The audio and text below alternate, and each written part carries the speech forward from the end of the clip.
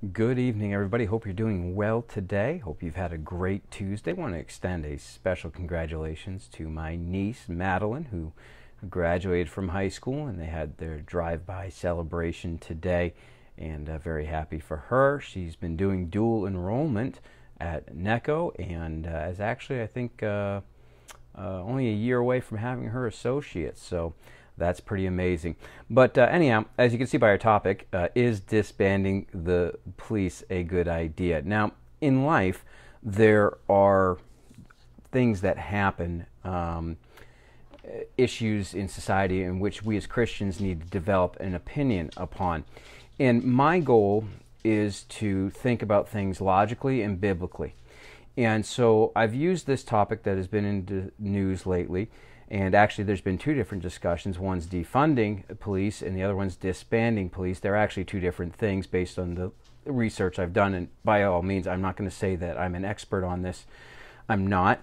I've done a little bit of research so that I could give you this information tonight. Really, what I'm looking at is giving you principles. Because I'm a man that lives by principles. My principles come from the Word of God. So I derive my opinions in life from the principles of Scripture, which help me discern what should I think about a particular issue. And so we have this issue here of disbanding the police that's been brought up. And so is disbanding the police a good idea? In short, the answer is, in most cases, no, it's not. I believe most of our police are doing a great job. I'm privileged to know several officers, and I think each one of them are great guys that are doing a great job. Now, does that mean that every police officer is that way? No, of course not. In my line of profession as a pastor, there are pastors out there who are not good pastors, who have done some really horrible things. Does that mean that all pastors are bad people? No. Have I had people accuse me of things that certain pastors that I don't know anything about have done? Yes, I have. I've had people not shake my hand because I'm a pastor. I've had people accuse me of being a pedophile because I'm a pastor. And I've had people say all sorts of things to me because I'm a pastor, because they know some pastor who did that. I'm not that way. I can't help the way they feel that way. And in fact, I know that if they got to know me, their opinion of me probably would change. But nonetheless, that stuff exists out there. And but I don't judge police officers by the conduct of a few outliers. But with that said, there are times when corruption's a real thing in our society, and corruption sometimes permeates through a particular police department. And there have been instances in where that corruption alters the way an individual police department operates to such a point that it's not functioning the way it was intended. It's not operating the way it did at its inception. And there have been those rare cases where those departments have been disbanded. We'll talk about that more in a minute, but I want to get to the biblical principle that helps us to understand how do we derive our opinions on these sort of things in life.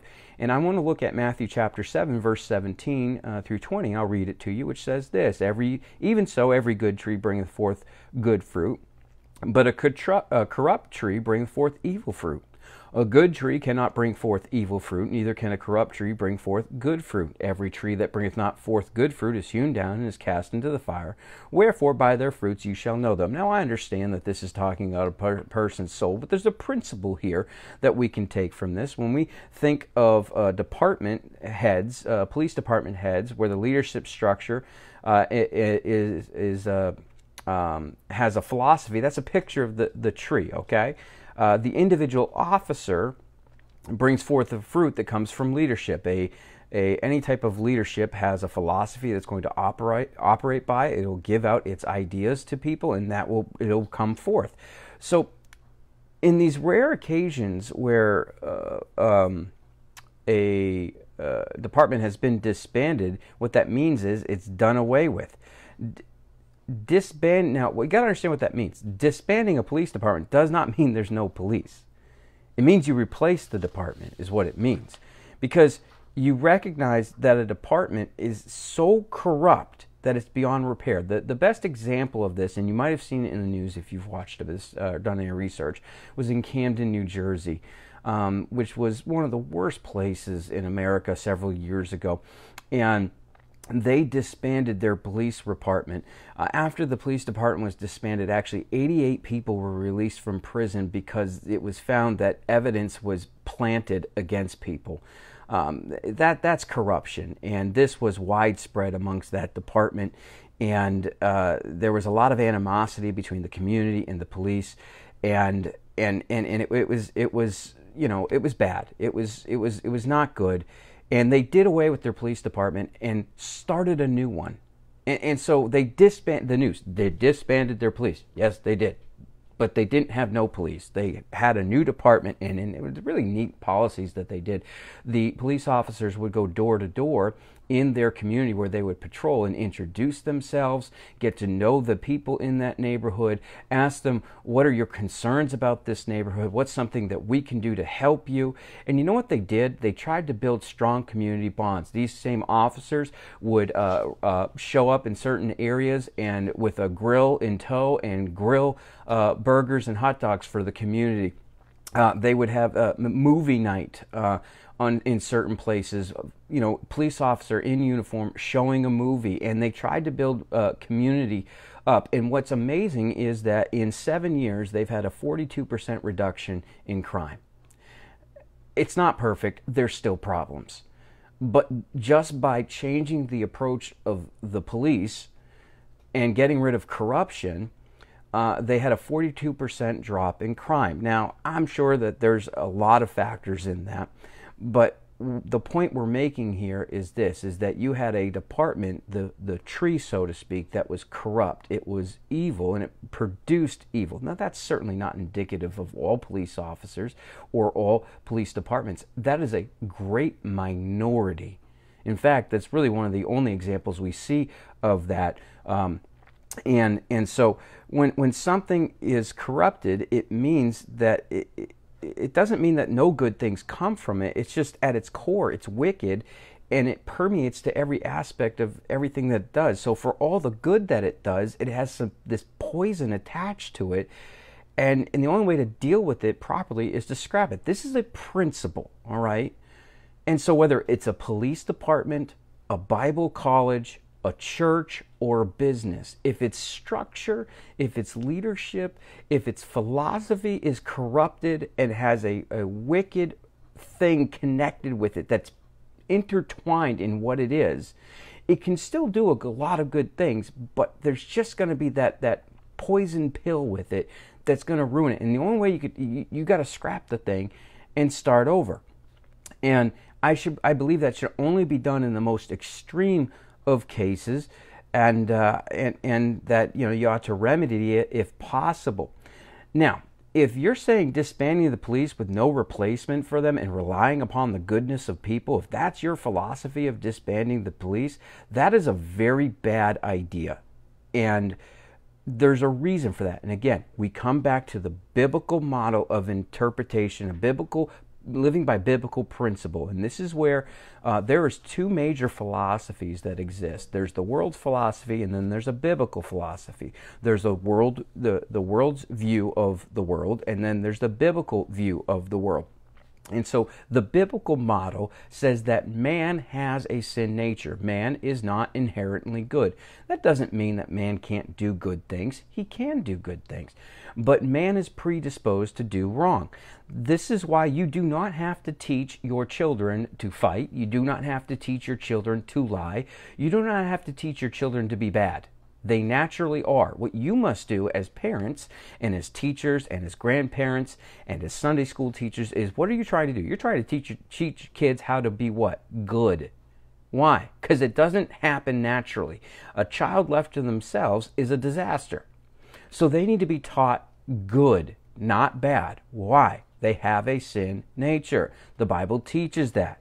And so the idea here is that if a political leader's plan is to disband the police and have no replacement for it and rely upon the goodness of man, then they are inviting anarchy into their community. Now, some would disagree with my assessment. They would have an assessment that says that man is good. and that you just need to change in the environment. And if you change a person's environment or upbringing, that they will be inherently good. Again, I understand there are people that have that viewpoint. That, however, is not a biblical model.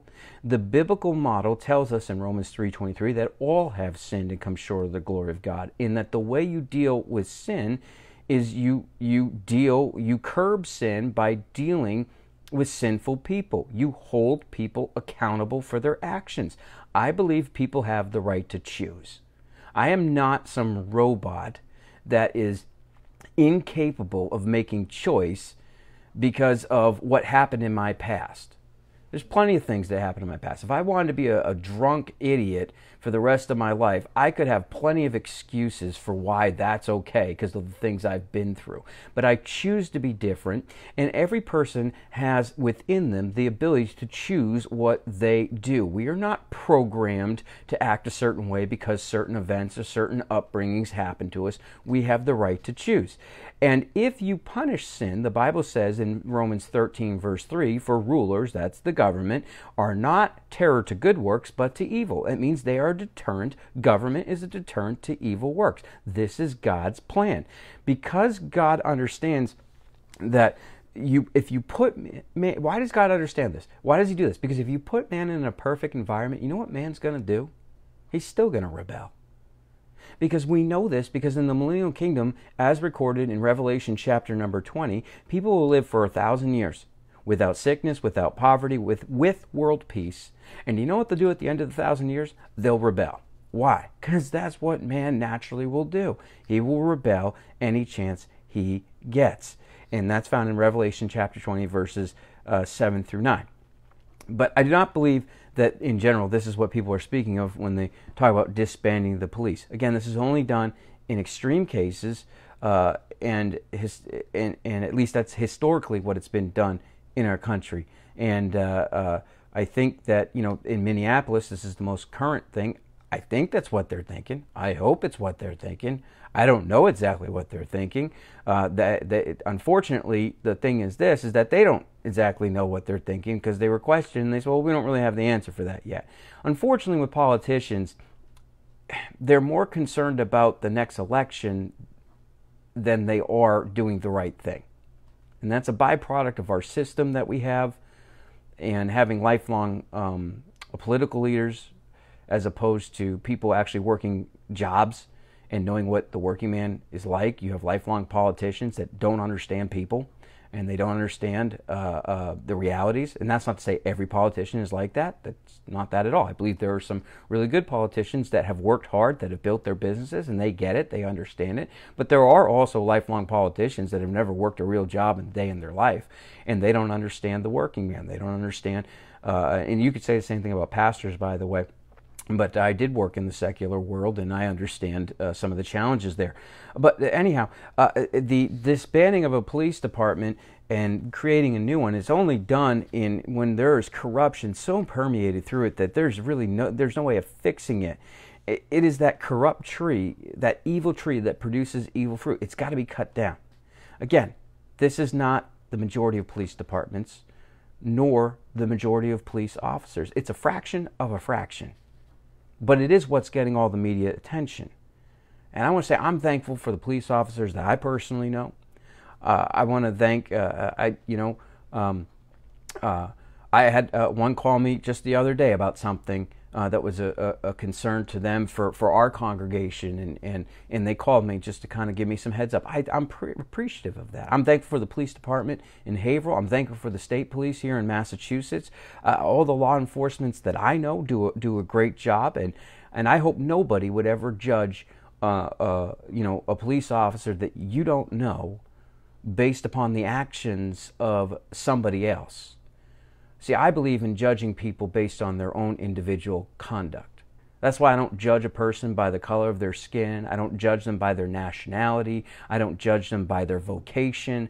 I don't judge them by anything other than what they individually do. That is a way that I have chosen to live. I choose not to make generalizations on people, but to let people stand for their own selves. I don't even judge them based on what family they come from, because I understand within a family you can have a wide range of behavior. And I would trust that everybody would judge police based on the individual merits of that department and the individual merits of that individual. Just as I would not like to be judged as a pastor by other pastors who have sinned. And I don't want to be judged as I am sometimes, but I don't want to be, and nor should I be judged by the sin of another pastor. Neither should an officer be judged by the sin of another officer. Understand that there are thousands upon thousands, 10,000 upon 10,000s of police officers in our nation, and 99% plus are good. And it is that percentage of a percent that do wrong that the media focuses in on. And yes, has there been a precinct here or there that corruption permeated through it? You betcha. Absolutely. Why?